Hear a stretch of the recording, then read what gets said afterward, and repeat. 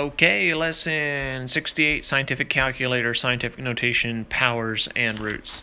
Here they're showing you how to use a scientific calculator to find solutions to scientific notation problems, and then to powers and roots problems. They're showing you how to use it with one of those big old scientific calculators. I'm going to show how to use it with the scientific calculator on my iPhone. We're going to work these problems here, these class practice problems, and we're going to start with A, and then we'll do C, and then we'll do B, and then we'll do D. Have your book open or copy the problems down so you can follow along and see what we are doing. We're going to work that first one. How it's going to work is we're going to plug in 0.00042 times 17, and then we make it a negative 17, and then hit the 10x button and go equals.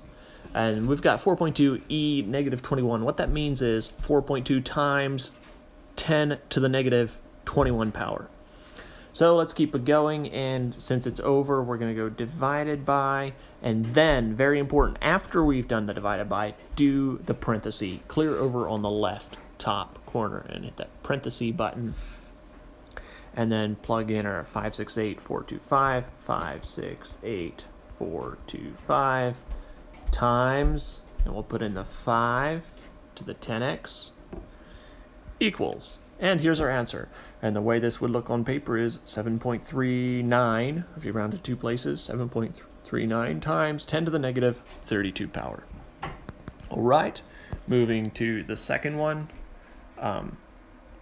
and working this one, C, together. So that's going to work. We're going to plug in the first one, 0.00042, 0.00042 times 17 negative 10x equals, again, we're at 4.2 to 10 to the negative 21 power, and then we go times instead of divide. Again, hit the parenthesis thing so we keep this information separate. 568,425, 568,425 times 5 to the 10x power equals, and there's our answer. And you would write this, move the decimal point to between the 2 and the 3. So you go 2.39 to round it, times 10 to the, and let's count them, 1, 2, 3, 4, 5, 6, 7, 8, 9, 10. So 2.39 times 10 to the, since we moved the decimal point to the right, we're going to go negative 10 power.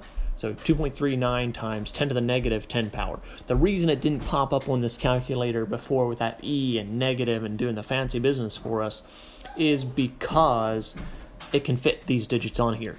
The reason before it went negative 21 is because it couldn't fit 21 digits on, but it can fit this many on, so we have to do that much work ourselves. Moving to the next style, the 4.2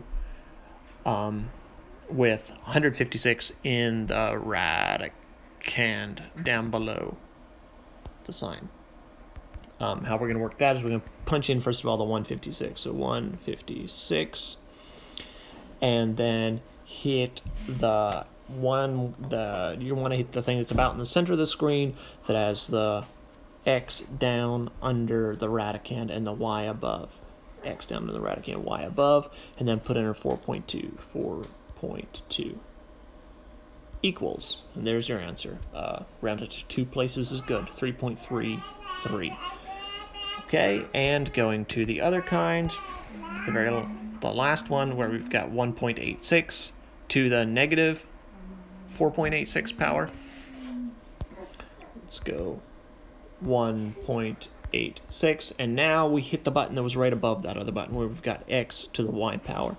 We're going to go X to the Y power and go 4.86, 4.86. Let's make it negative by hitting the positive negative and go equals.